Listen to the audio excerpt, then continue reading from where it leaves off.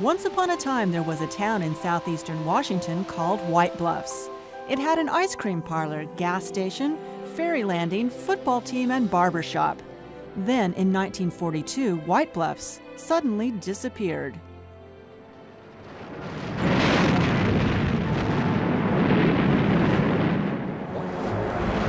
Well, in 1942, the war was going very badly for the Allies.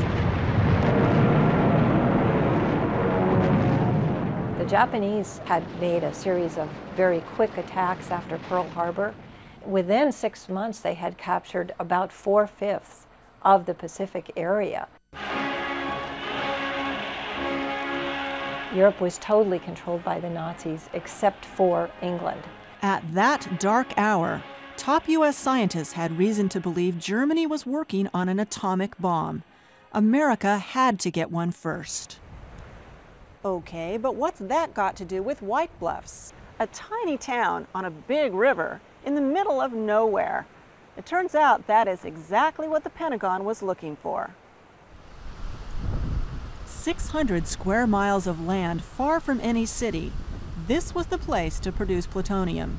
The residents got letters in the mail the very first week of March, and it said that they would have to vacate. Some were told they had to leave within 2 weeks. What came next was Hanford, an atomic boomtown.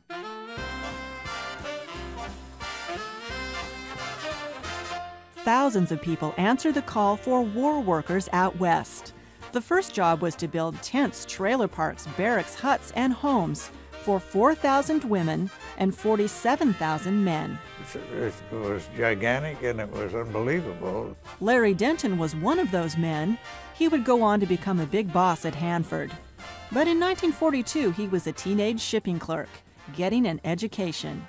Get a few beers in them, and pretty soon they would be throwing a pitcher of beer at somebody, and the fire department would come in and hose them down with the fire hose.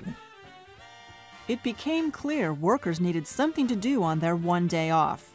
The government built baseball diamonds, dance halls, bowling alleys, pool halls, theaters.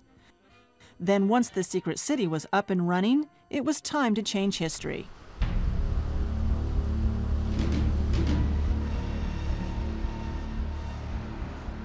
No one had ever in the history of the world created a site where you produced large quantities of uranium fuel rods, then loaded them into reactors, irradiated them, loaded them out of the reactor, and then separated the plutonium out of those rods and made a product.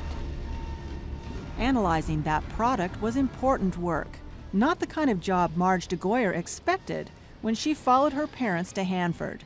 Marge never got a chance to tell the woman in personnel she wanted to be a secretary. So I sat down, and the very first question she asked me was, well, would you rather cook or sew? Cook or sew?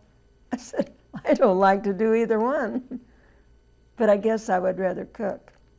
So that got me into the analytical lab. Marge worked in Tea Plant, a massive complex with a canyon-like interior filled with 40 tanks. At the end of a long process, chemists brought Marge a concentrated sample. We didn't wear gloves because they didn't think we could pipette with the little pipettes well enough with gloves on. So we'd get our hands all contaminated. But contaminated with what? Marge had no idea. Neither did Larry Denton, who shipped products between reactors, Tea Plant, and the outside world. Did you feel you were not allowed to try to piece it together and figure out what was going on? Oh, yes.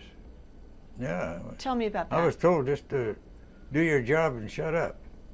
Hanford was a city of 50,000 workers who had no idea what they were working on. The only people who were allowed to put the pieces together were nuclear scientists. And that's just what they did. They took plutonium from Hanford to New Mexico to see if it would do this.